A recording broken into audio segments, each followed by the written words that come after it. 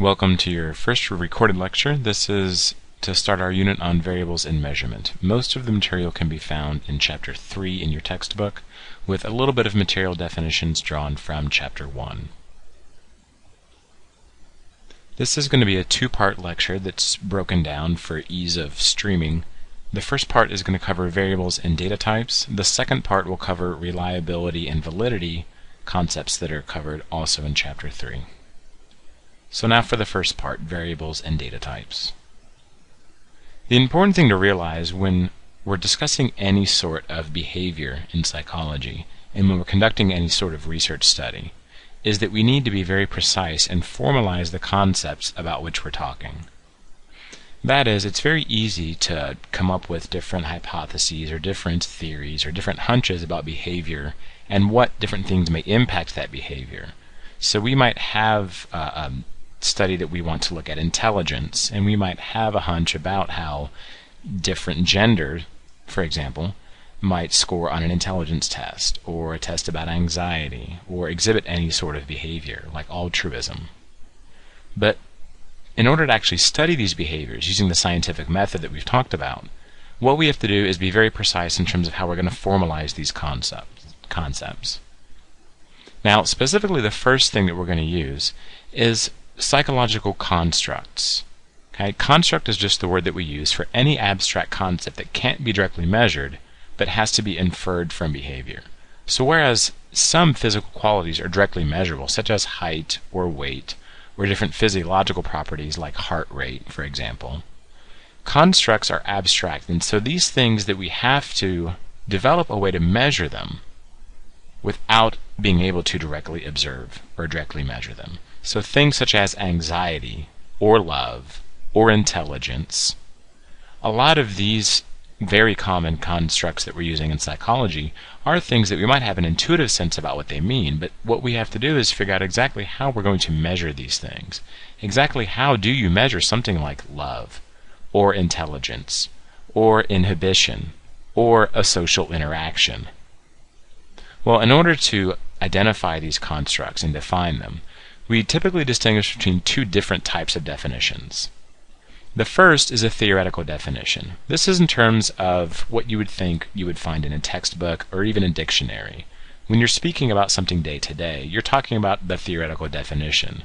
For something like intelligence, might be a general affinity or propensity for solving problems or excelling in novel situations, for example. Okay, anxiety might be a general state of stress or apprehension or tension towards something. Okay, and this is the definition in terms of the qualities of the behavior about which you're talking. Now, most importantly in a research design course is what we have to do is when we want to talk about these psychological constructs, we have to move beyond theoretical definitions and develop something very important that are referred to as operational definitions. This is also defined by Jackson in Chapter 3. An operational definition takes the theoretical definition for a construct and redefines it in terms of exactly how you're going to measure it in the context of your research design. Now, what do we mean by that? Again, let's stick with an example of something like intelligence.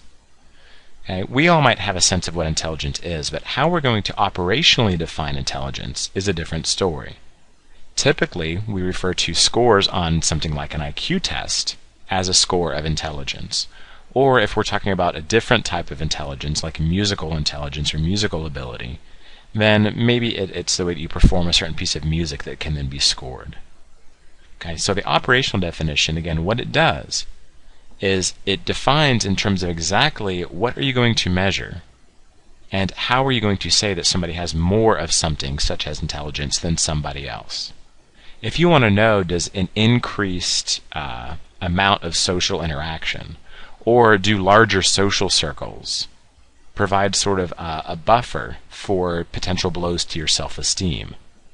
Well, that might sound like a very valid sort of lay theory or concept, but the thing is, we've introduced there two key constructs, social circle and self-esteem. So we need to figure out ways that we're going to exactly measure those two things in people. Those aren't things we can directly observe. So we might ask people how many friends they have, how many Facebook friends they have, how many people do they interact with on a daily basis. And what we might do is convert those numbers into an operational definition for a size of a social network or social circle. And then similarly, when we look at something like self-esteem, exactly how are we going to measure somebody's self-esteem? We need to think about what high versus low self-esteem mean to us theoretically, and then create operational definitions for those measures.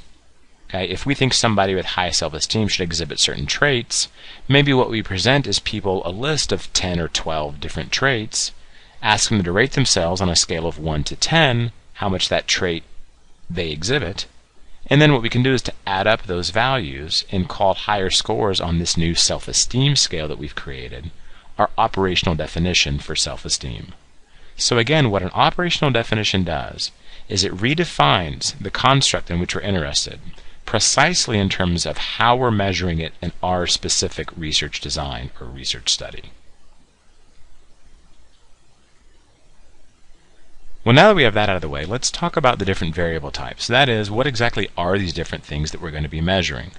Okay, so if we measure something on a scale of 1 to 10, versus measuring it by taking a heart rate, versus measuring it by counting the number of friends somebody has on Facebook, these are all different variables that might serve different purposes.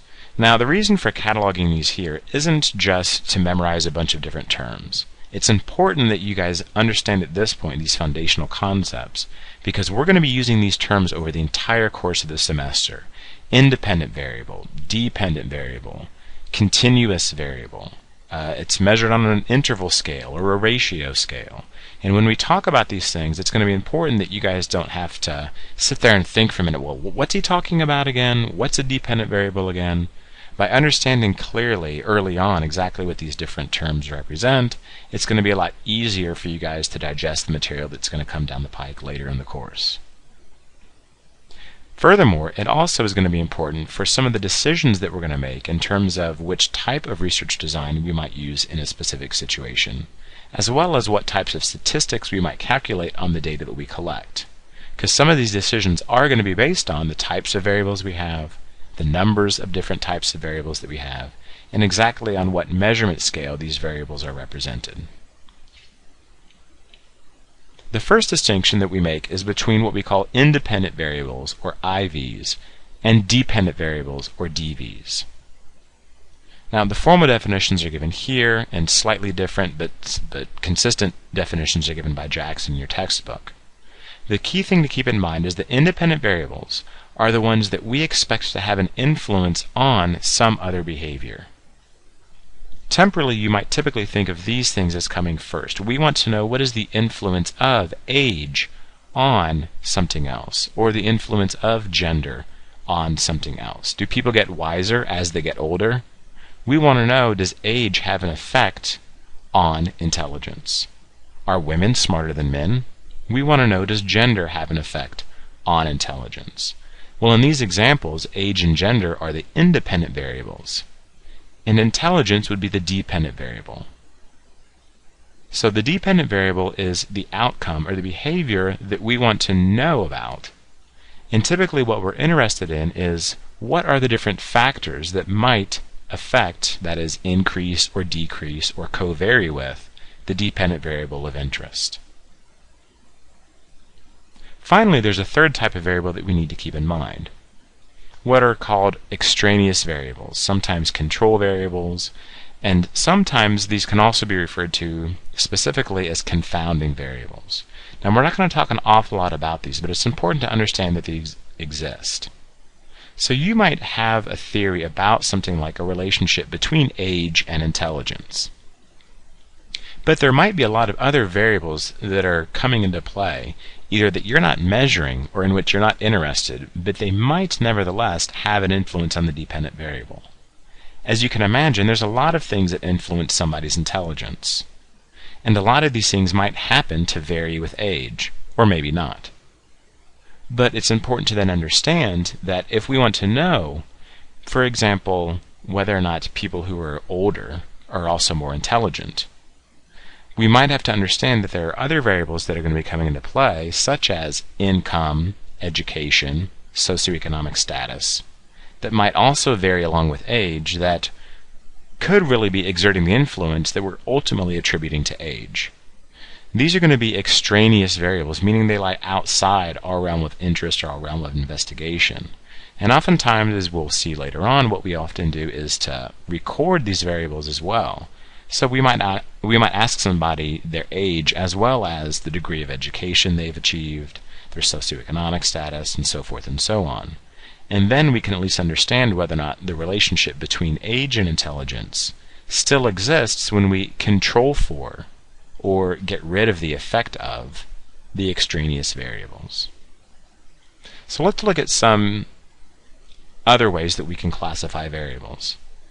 Independent and dependent variables is classifying variables according to the role that they play in a research design.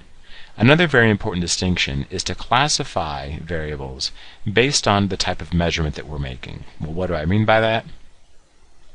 There's two different types of variables in this case. Again, these are covered by Jackson in Chapter 3. The first is a discrete variable that can only take on a finite and typically small number of possible values.